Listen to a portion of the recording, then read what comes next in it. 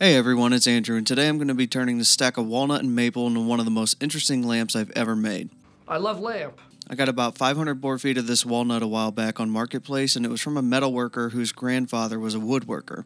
He wanted to get rid of it for $200 and said if I didn't take it, it would just end up as firewood anyway. So I happily took it off his hands, and what's even cooler than the insane deal is the type of history it carries. Since it's so old and unpredictable, there's a lot of spalting to avoid and voids to fill, but nothing a little Starbond can't fix. Based on how I designed this lamp, which is kind of by the seat of my pants, I only needed one straight edge to work with. Using that straight edge as a reference, I measured out the top and bottom portions so the legs will lie flat on the base. It'll be more clear when you see it come together. Once I had my top and bottom points marked out, I began sketching random curves between the 2 points and highlighted them with a marker to make them more visible. I cut directly on my mark lines at the miter saw, which left me perfectly flat edges for the lamp legs to stand on. With these types of builds, it's more of a template style rather than accurate cutting. Since it's all just random, I loosely followed the line on the bandsaw, and once I was happy with the shape, I cleaned it up at the spindle sander. I ripped the board down the middle and stacked the curved edge on top of the new edge with double-sided tape. This allowed my first edge to act as a template, which I could cut out roughly and then flush trim it on the router table. It's a bit unorthodox, but it worked and I didn't have to waste any material or time on a separate template. After it was cut, I used this marking gauge to sketch out the backside line while I kept both pieces taped together. This allowed me to cut and shape both at the same time on the bandsaw and at the spindle sander. I did a little bit of final cleanup with the hand sander and then moved on to joinery. Router tables can be sketchy, so I decided to take this super risky cut to start on the tenons for the legs. I probably should have done it all by hand, but the router table is just so clean if you go slow. Surprisingly, it worked out great, and due to the curvature of the legs, I had to finish the edges of the tenon by hand. The router cuts left reliable lines to mark against and cut up to. This made the rest of the tenon come together easily.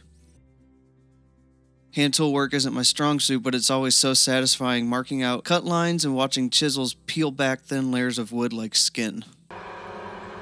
The tenons were finally cut, so I moved on to creating the base out of this figured maple.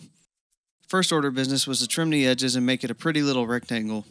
I marked out where I wanted the mortises to be, hogged out the center of them with a router, and then peeled some more wood skin back with a couple chisels. And I'm going to admit, I'm pretty proud of how nice this fit came together. The joinery felt natural, a whole spiritual connection without lube or wax.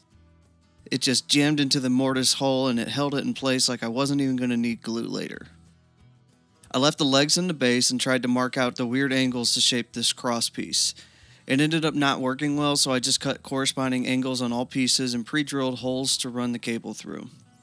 Based on the grain direction, the glue up was easy and it was all edge joints, so I didn't need any reinforcing. It even held up to the drum sander 30 minutes after glue up.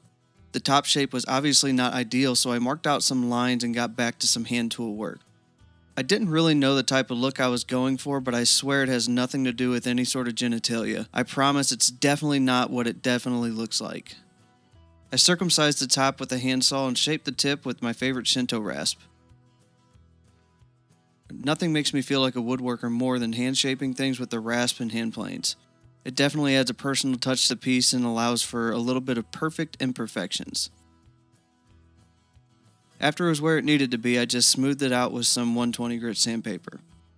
Hopping back to the base, it wasn't making the lamp tall enough, so I wanted to create some sort of curved feet. I had this piece of mahogany left over from my guitar build video, and it was already at the dimensions I needed. I obtained the interior curve by cove cutting on the table saw, taking small passes until I couldn't anymore. The backside of the feet got a heavy curve from this oddly shaped table edge round over bit. Once shaped, I marked out the edges to cut the feet to length, although it wasn't too important due to the next unnecessary steps I had in mind.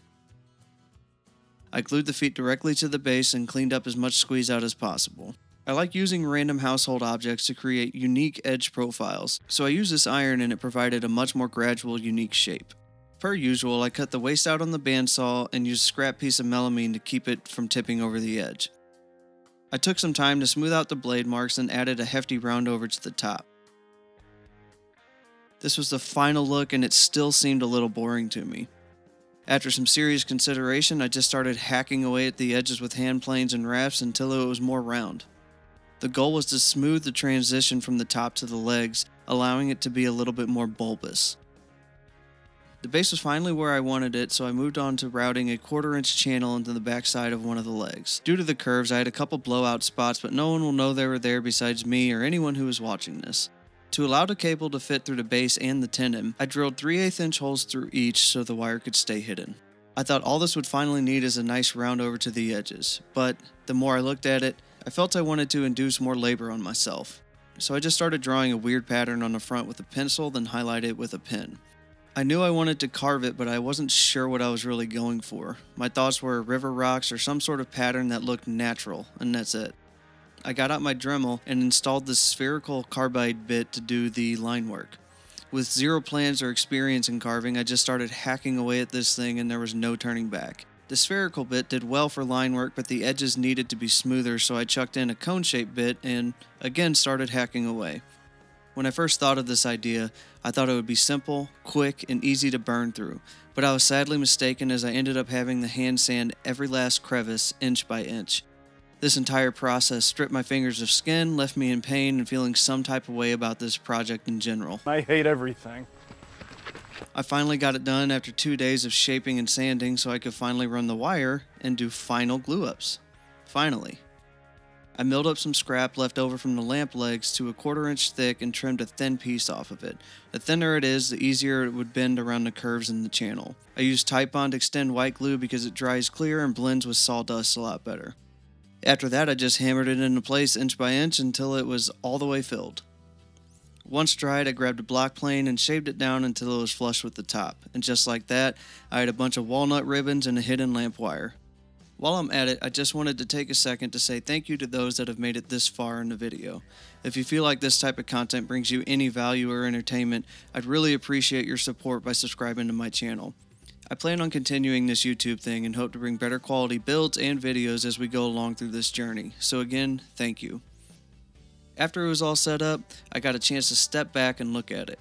It kind of reminded me of a giraffe or a pile of turds. If you agree or see something different, let me know in the comments because I'm honestly torn. I usually use Rubio, but since everyone started hating Odie's oil, I used that instead for this. It actually smells fantastic and I'll probably use it again. Application was a pain in the ass due to all the crevices in the legs and my poor little fingies started getting cramps. Although, it was all worth it to see the walnut pop in the end. Now, I'm not an electrician, but I've built a lot of lamps, and all you really need to know is how to connect the wires to the receptacle thingy. Lamp wires come in 2 portions, a hot wire and a ground wire. The ground wire generally has a prominent rib running down the side, and the hot wire is smooth. Depending on your hardware, the hot wire attaches to the screw closest to the on-off mechanism, or is generally copper colored. Another thing to mention is to always keep the wires long on top so you can trim back to size. It's nearly impossible to add more length afterwards. Once everything was wired up, I threw in the cool looking bulb and it worked. If you like builds like these, make sure to check out the rest of my channel. If you want more woodworking content, check out The Wooden Hobbyist on Instagram, Facebook, and Reddit. I've also queued up a few more build videos if you feel so inclined. Thanks for watching, and happy building.